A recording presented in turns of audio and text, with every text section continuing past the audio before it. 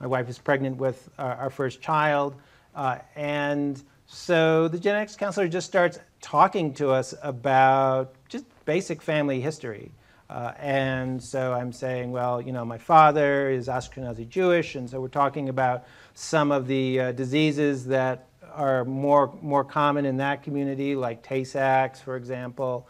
And she's not too worried about that, but she keeps asking more questions about her family history. And I'm thinking, like, I never like sat down and drew a pedigree and put down everybody's, you know, diseases that they had, and so I'm struggling to remember.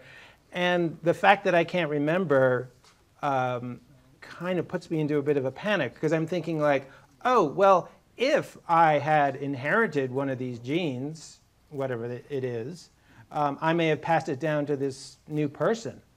And I feel completely irresponsible, because I can't even remember, like, you know, what some relative died of. I mean, how pathetic is that?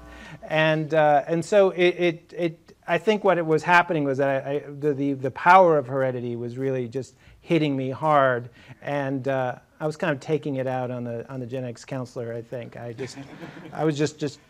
almost started shouting, and until I realized what I was doing, and then I just was very quiet for the rest of the session. My daughter's fine. You didn't pass along anything that you know of. Not that I know of. Yeah. Yeah, but it is a burden, right?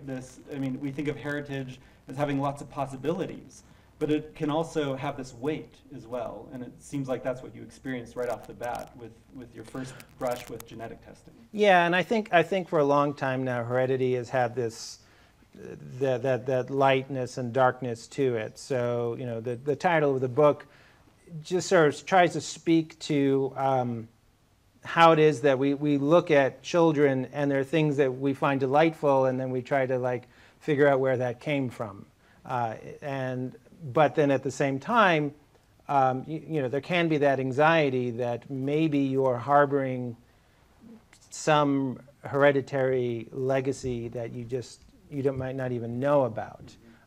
And you know, this episode was in 2001, or 2000 actually, when my wife was still pregnant, and you know, the technology for sequencing genes was so primitive compared to the way it is now. So you know, there was absolutely no way that I could know about anything except for maybe just a few genes.